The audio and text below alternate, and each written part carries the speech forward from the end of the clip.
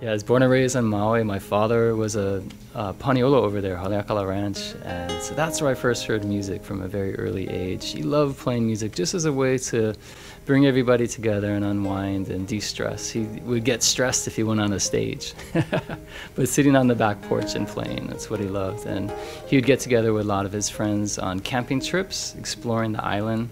We'd go up to Haleakala Crater, we go out Kaupo, go ulua fishing, out there, avid ulua fishermen. And as soon as they get the bait in the water, slide bait, they cast the lines out and they get taco, they slide it down. They bring out guitars and sit around, and that's how we'd pass the time, hoping a fish would strike. And so from a very early age, I got to hear live music, and I feel very grateful for that. And before I could even get my arms around an instrument, I was listening, like, I was just sitting there on the floor in awe, just listening.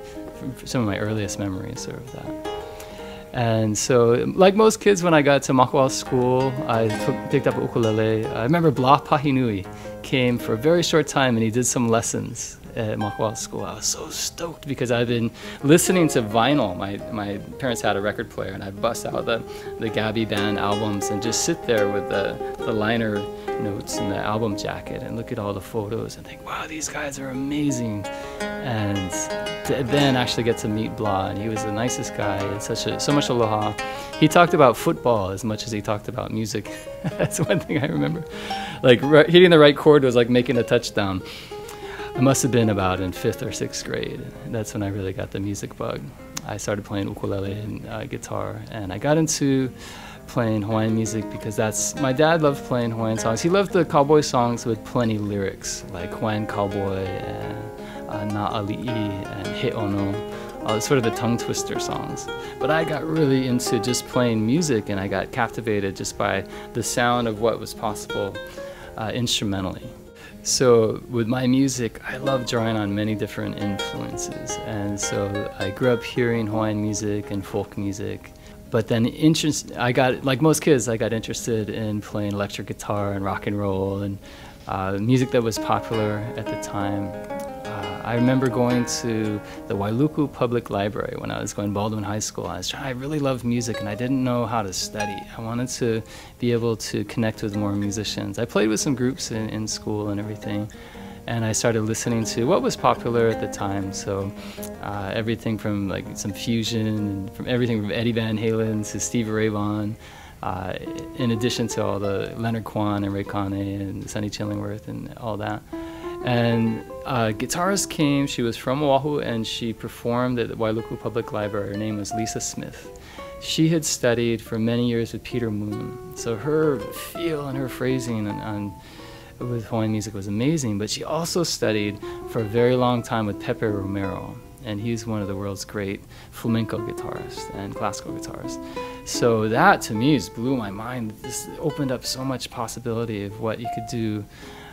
And so I followed her advice. I asked her where she went to college. I was just starting to think about that. And I applied for every scholarship that I could to get into USC. That's where she had studied. And I was fortunate I got to go there. And so I studied classical guitar, jazz, what they called studio guitar. So that's just to cover all the bases, whatever sort of music comes at you. So I learned how to read music. I learned about theory. All of that stuff that I wasn't thinking about so much when I was growing up. I was just playing by ear.